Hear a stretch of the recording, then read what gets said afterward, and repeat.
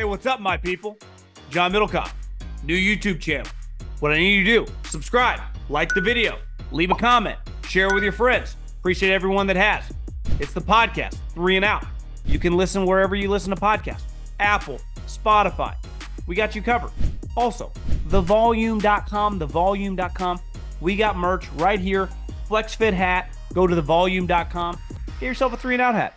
Okay, a lot going on in the football world. A story I missed that happened about a day ago was RG3 and some of the comments he had on Caleb Williams should pull an Eli Manning and refused to go to the Bears.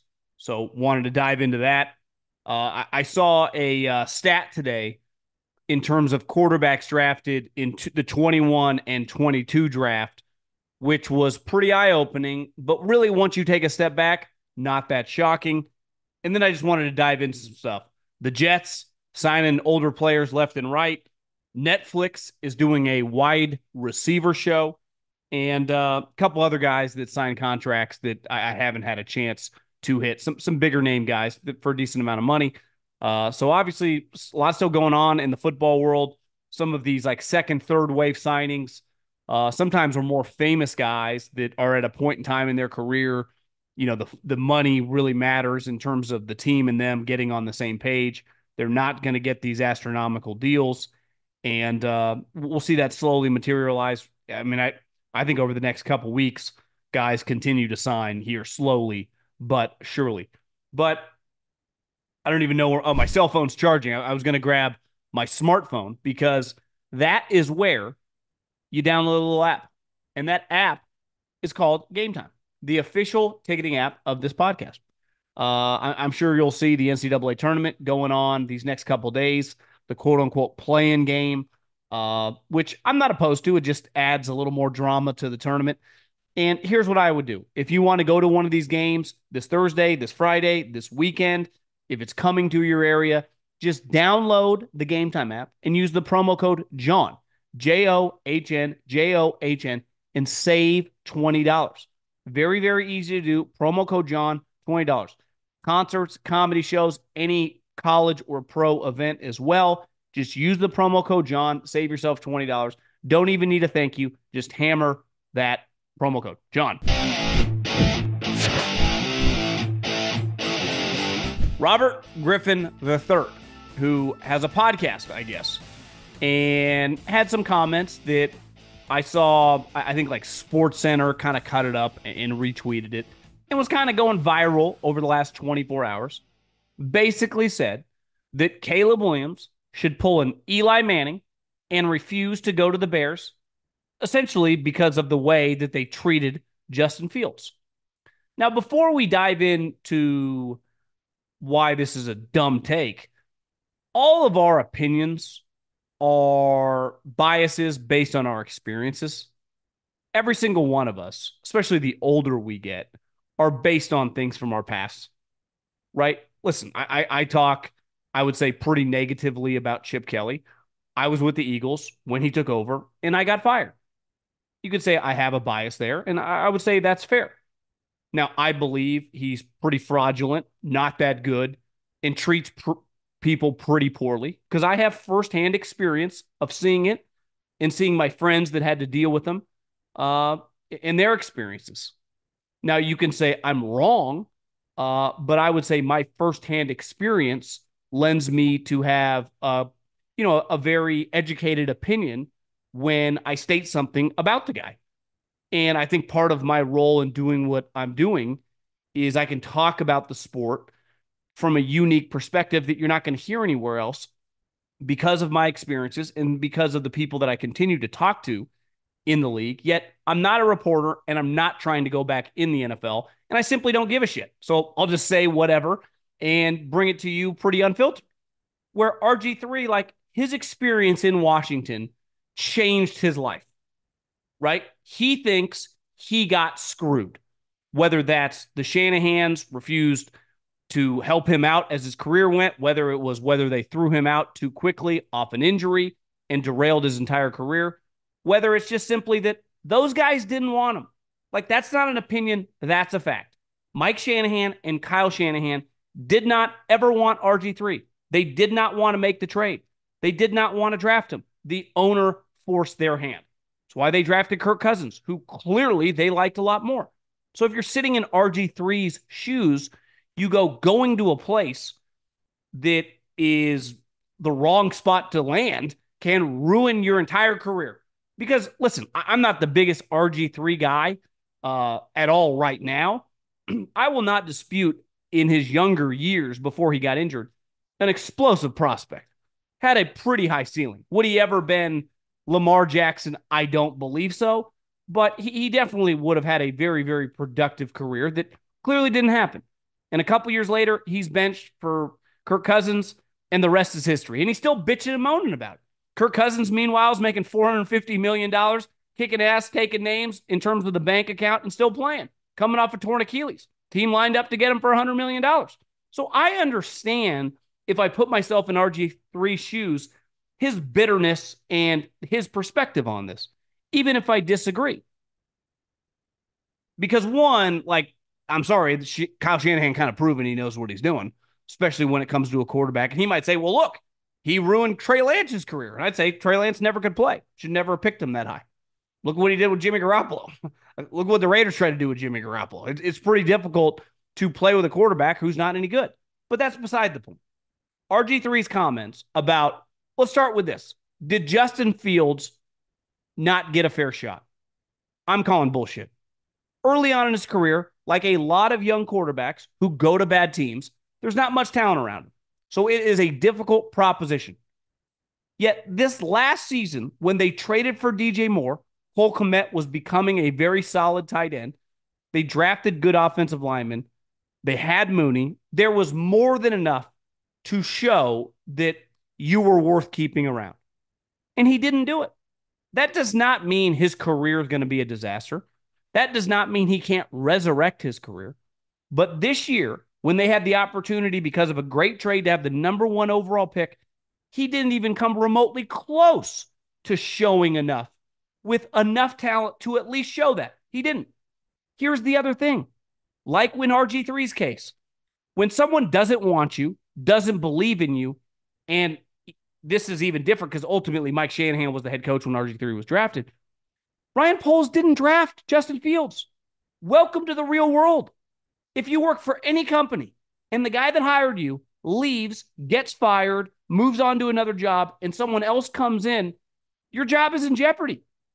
No business quite like football, when new management comes in, either a new GM or a new head coach, are players' positions in question. Keenan Allen is one of the greatest players in the history of the Chargers. Just had a season where he had 110 catches in like 11 games. Jim Harbaugh comes in, trades him. Welcome to the National Football League. Justin Fields not only didn't get screwed, he honestly got the opportunity to go start for the Steelers. He was never going to start for the Bears. Even if they kept him around and they drafted Caleb Williams, he's never beaten that guy out. It's just not happening. So that is its own conversation. Fields did not get screwed. And I see that a lot on social media. They did him a disservice. Bullshit. He had the opportunity, like most players in the NFL and most people in life. You either run with it, and literally he tried, or you come up a little short. And luckily, when you have a lot of talent like Fields has, he's going to get other opportunities. Now, Caleb Williams should hold out and pull an Eli. That to me is insane. Because, and I've stated this the last, I think, 20 years, just thinking about it. I think this is easily, honestly, there might be a large gap between the second team, the best opportunity for a #1 overall pick in terms of a roster he gets to inherit as a quarterback. Typically, these #1 overall drafting teams fucking suck. They have nothing going for them. They don't have talent on offense, and they definitely are awful on defense. It's one thing when you lack people on offense. When your defense is awful, you have no chance because you're always playing from behind. So you're always in pass-first situations because you're down in the game with bad offensive lines, limited skill guys, and you're not able to run the ball, which can be a young quarterback's best friend. So you're at a huge disadvantage. You're playing You basically with your hands tied behind your back. Look at Bryce Young this year. Even if, uh, regardless of what we think about him sitting here right now, I think it's fair to say like he was at a very, very difficult position. It wasn't exactly advantageous to have some star year. Caleb Williams gets to inherit DJ Moore and Keenan Allen. Number one drafting teams never have that on their team. He also gets a tight end, some young offensive lineman. Here's the other thing. His team, this isn't their only pick. They didn't have the number one overall pick. They won 7 games. They have the 9th pick, meaning they have draft capital, meaning they might draft some other sweet player that can help this guy. Now, the one thing that is fair to question is they have a coach who I read today that when they traded Fields, Eberflus called some of the team leaders on the team that were close with Fields. One of them was Cole Kmet. Cole Kmet's quote was, "I was getting ready to hit the town in Chicago, go out with some buddies, and have a good night. And I got the phone call from the head coach, and it kind of rocked me, even if I knew it was kind of inevitable. And I ended up not going out. I just kind of stayed in, drank my sorrows away." But my takeaway from that was, listen, is Eberflus a good head coach or not? We're about to find out. Pretty high level guy, clearly a pretty solid defensive coordinator, and just a good person. So you're not going, historically, some of these teams were such jokes because economically they had limited ability to be flexible. One of the problems in the latter years of Al Davis was his team didn't have any money. So it was very difficult for them to operate. It's why these high draft picks would hold out. Greg Papa told me these stories forever. He did not have the cash to give them the signing bonuses. That was, less than 20 years ago. And he was not alone. A lot of these teams that didn't have these multi-billionaire owners were somewhat, at a disadvantage because they didn't have the cash. And as these salaries were rising at just quick rates, well, nowadays, everyone is flush with cash, whether you're Mike Brown or whether you're Jerry Jones or David Tepper. Everyone is swimming in money. So the world's changed. You could be like, yeah, the Bears owner, kind of old, a little out of it. Who cares? The franchise has cash. They have a general manager that clearly sees, knows what he's doing. And if Eberflus can't get it done, they will be a very, very highly desired landing spot for a coach next offseason. So this notion that he should pull an Eli Manning is not only laughable, it would be bad business for Caleb. Like, this is a spot situated to go have success. Honestly, you could have a year where we're talking like, holy shit, we got CJ Stroud last year, and now we got Caleb Williams. They have that much talent on the roster. And they potentially have a really good defense. Maybe not like the 85 Bears, but how many rookie quarterbacks get to go to a team with a top 12-ish defense? Never happens. If you suck in the NFL, it's rare that just your offense sucks. Typically, your defense is a joke. That's just not the case here. The thrill and excitement of March Mania is here.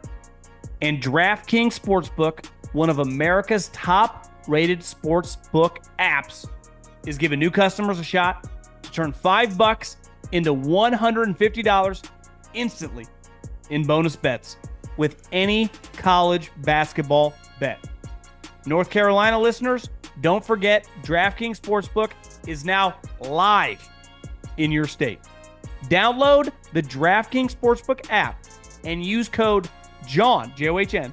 New customers can bet $5 to get $150 instantly in bonus bets only at DraftKings Sportsbook with code JOHN. The crown is yours. And obviously this is, I do the draft daily every week. This is all kind of tied into that. Sometimes it'll just naturally happen in the show. I saw this thing floating around on the internet that in 2021, which was the Lawrence, Zach Wilson, Trey Lance, Justin Fields, Mac Jones draft. Then the following year, which was, Kenny Pickett and some other dudes, 19 quarterbacks were picked. Over a 2-year span, 19 quarterbacks were drafted. As of today, going into this season, week 1, only 2 of them are scheduled to be starters. Trevor Lawrence, who, a lot like Caleb Williams, was viewed as the number 1 pick when he was like 18 years old. and Brock Purdy. That's a pretty insane stat. Even if that 2020 fall season, when it comes to college football, is one of the great fugazis of all time, right? I mean, the schedules were all over the place. Half the teams only played league games. BYU's schedule was a joke. Trey Lance's team didn't even play a season. Justin Fields had to beg Kevin Warren to play because he wanted to cancel everything. Him, Jim Harbaugh, and Ryan Day were like, "Fuck out of here, you moron! We're playing football." Uh, that one didn't age as well, but now ironically, Kevin Warren is running the Bears. But the Big Ten and the Pac-12 really had to fight to play. Where the SEC is like, we're playing, we're rocking and rolling, and that's obviously depending on where you live. Things operated a lot differently in 2020. Hell, I remember in the Bay Area, it was insanity in the summer, and I came to Arizona on a golf trip, and it was like completely normal. This was in the summer of 2020. It's like I already was on the fence about moving before 2020 even came about. I'm like, I'm going there, and don't regret it. But I think it brings to light that a couple things. I don't care how talented the player is. I don't care how big of a can't miss the guy is. This shit is really hard. It is very, very difficult. It's hard to play professional sports no matter who you are, no matter what sport, no matter what position. Whether you're a goalie in hockey, whether you're a reliever in baseball, whether a sharpshooter in basketball or a punter or a kicker in the NFL. It is difficult. And at quarterback, where by far you have the most amount of pressure. Talk to the media 3 times a week. You basically are in charge of relaying what the coach is telling you to your other teammates and then running the play. Knowing absolutely where all other 10 guys are doing and what the defense is doing, anticipating what they're going to do, and then when they do that or do something different, adapting on the fly.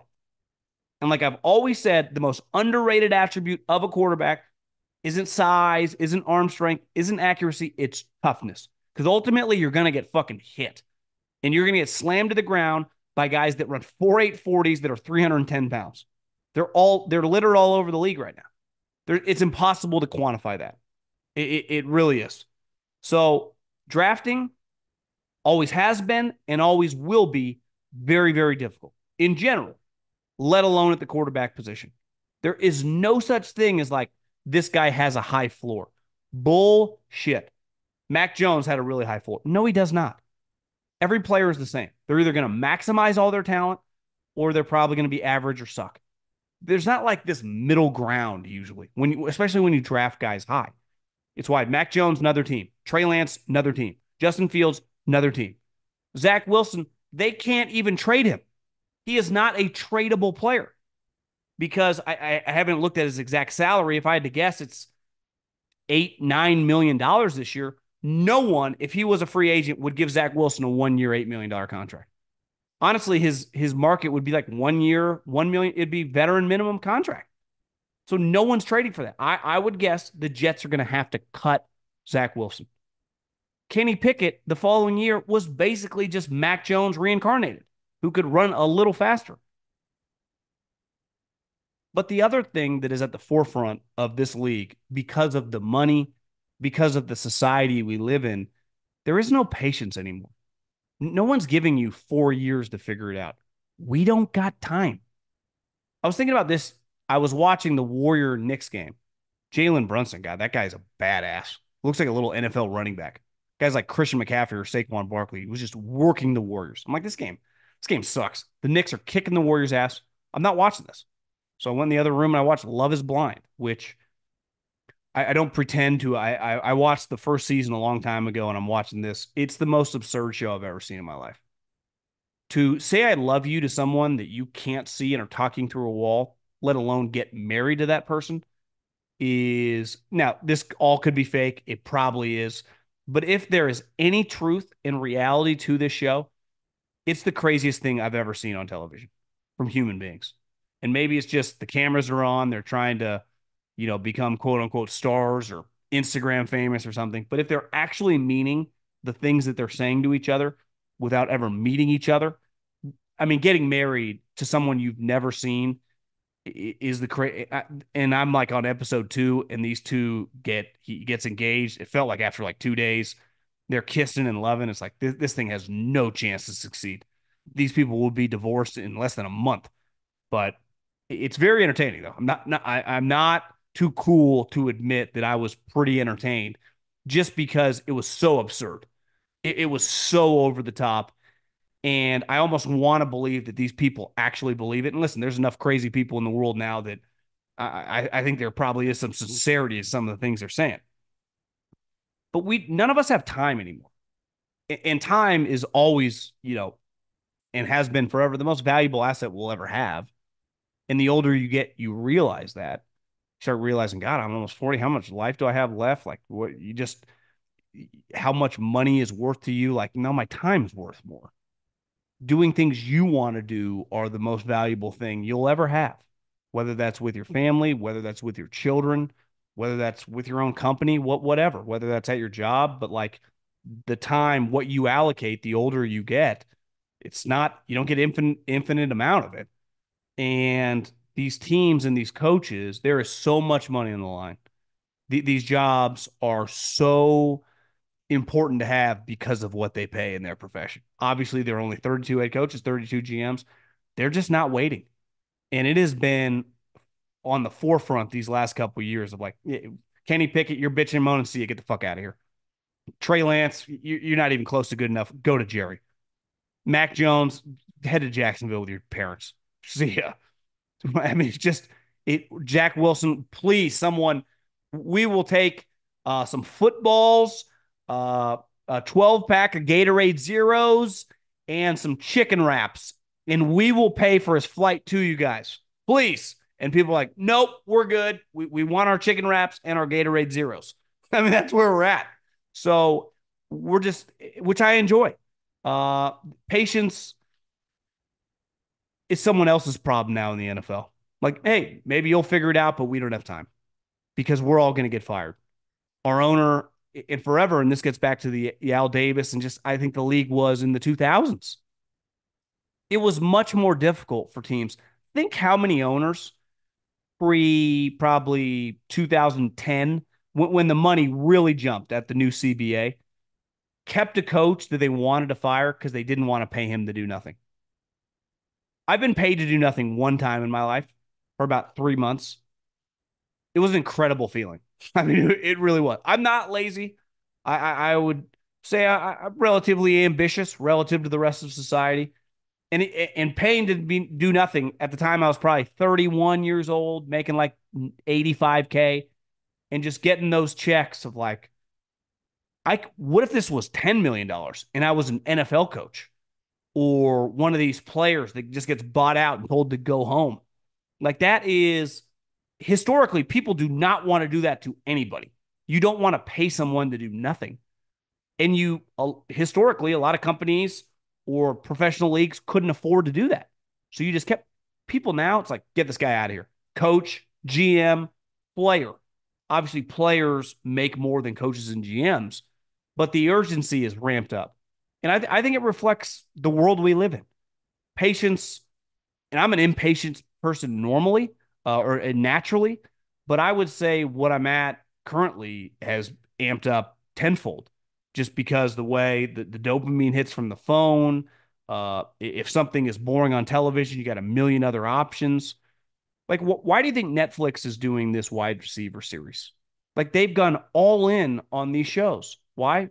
Clearly, people are watching them. I'm not a NASCAR guy at all. I mean, I could list 10 NASCAR racers in the history of the sport, but I was bored probably within the last month. No, what it was is I was flying to Indy and I needed something to watch, and I couldn't find a good movie on Netflix. And I found basically the F1 full swing version of NASCAR. I'm like, I'll download a couple for the plane if I get bored. And I was glued. And I was like, God, this is pretty entertaining.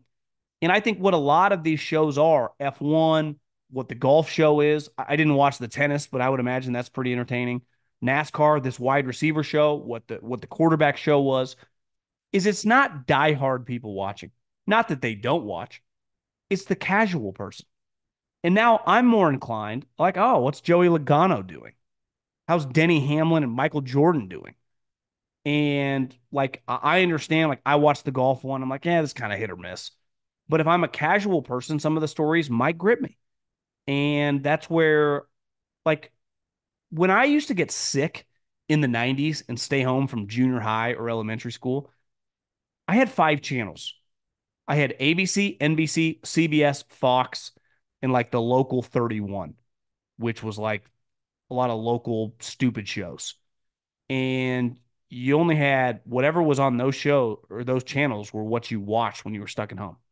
It's why most people my age watched The Price is Right because that was on at 10 a.m. when you were sick. I didn't have like, unless you had some VHS movie, which back then you had to rent at Blockbuster if you didn't own them. So you were kind of limited to what was on television. Well, now I got 10 million options. Oh, what's on Apple Plus? What's on Paramount? What's on Hulu? What's on the Peacock? I think these quarterbacks and coaches think like that with quarterbacks. A million quarterbacks every year coming through, easy to upgrade. If this guy stinks, we can't keep playing him. And whether he's making 7 million on a top 10 quarterback contract or whether he's a mid-round pick like Sam Howell, get out of here. See ya. We're on to the next one.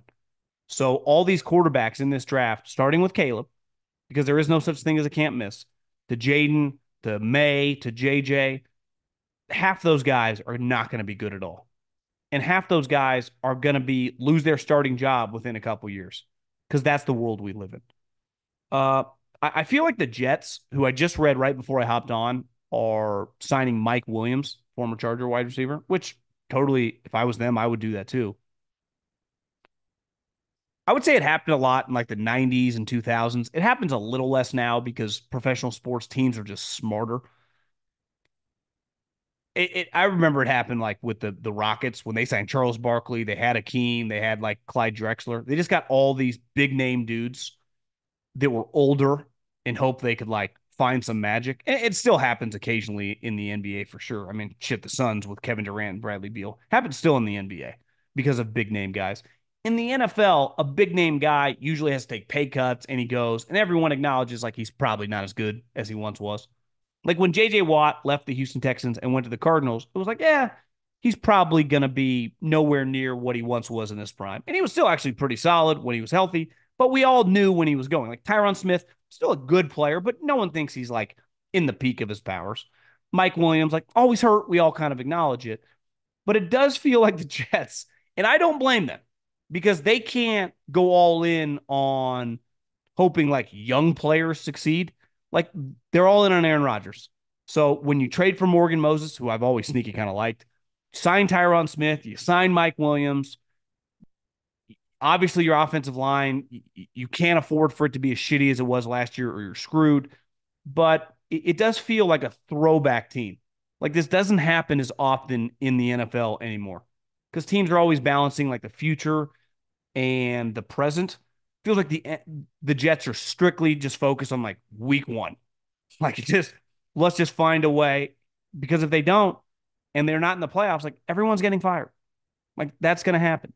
And to me, the crazy part is if we just assume their defense will be solid, which it's been up and down a little bit for the hype, but definitely hasn't been ultimately their problem over the last couple of years.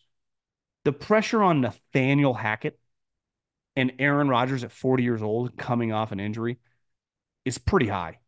And if I was a Jets fan, I'd rather have obviously Aaron Rodgers even off an Achilles than Zach Wilson.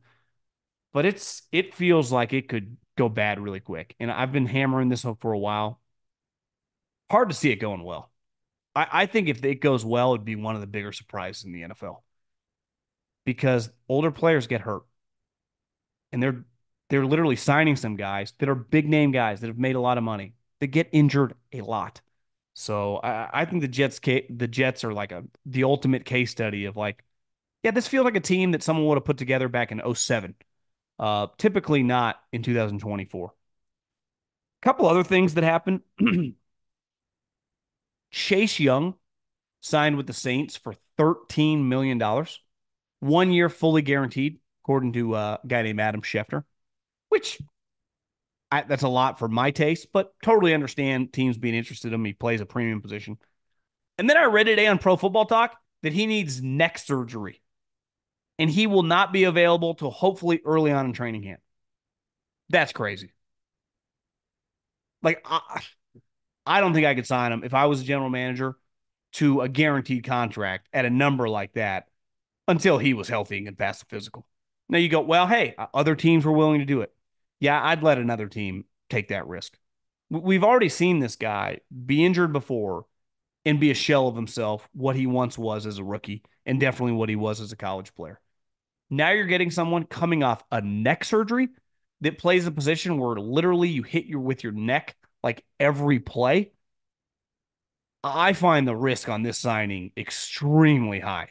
Now, maybe I'm biased. Maybe I'm down on the guy. I think he's pretty overrated. I think he's as stiff as a board. I watched him go through the motions in the NFC Championship game, but $13 million dollars for a guy who immediately needs neck surgery, I just have a hard time sitting in a free agency meeting with the GM, the head coach, the defensive coordinator, the assistant GM, how we come to the conclusion like this is worth the risk. Feels like there's way more risk than the upside. Because what's the upside? When's the last time he showed to be like a borderline Pro Bowl level guy?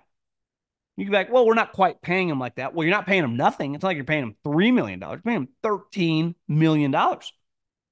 The other thing I saw that was pretty nuts, I'm all for trading for disgruntled players or a highly drafted player from another team, especially when you don't have to give up much compensation. So I get the Browns trading for Jerry Jeudy. You go, listen, situation's been weird. They soured on him. Even if he's a little overrated given his draft position, we still liked him coming out. We want to get a hold of this guy. Then I saw today that they gave him a contract extension with $41 million guaranteed. How could you give a player who has been extremely underwhelming a huge contract extension when he's never played a snap for your team? Like, I understand trading for T. Higgins or Brandon Ayuk or L'Jarius Sneed. Hey, we'll give you some picks. We give him a big extension. Like, guy's been a really good player. Put him in your system. You feel confident. A.J. Brown happens all the time, right, with high-end guys. To trade for this and to extend him, that seems like bad business. That seems a lot like Chase Young. Like, what's the point of this risk? What was he going to do? Hold out? You go, well, what if he has a great season? Then we deal with it then. I don't know. And I think they'll go, well, if he has a good season, this is a discount. Seems like a lot of things have to go well, for this all to align. Because if he is just 20% better than he's been, which would be a drastic improvement, he's still not worth this. I don't know. Sometimes I see things in the NFL, and I understand the cap's gone up, so money, 41 is the old 28. Why would you be in the business of extending players who haven't shown to be high-end, impactful guys that haven't played for you? Like, what? Don't you want to wait and see, like, oh, how he fits in the culture, how he gets along with their coaches, how him and Deshaun Watson have any chemistry? Wouldn't that be something that you might go, yeah, let's figure this out? We literally just might have signed one of the worst contracts in the history of sports. Let's just be easy when it comes to some question marks with players once we trade for them.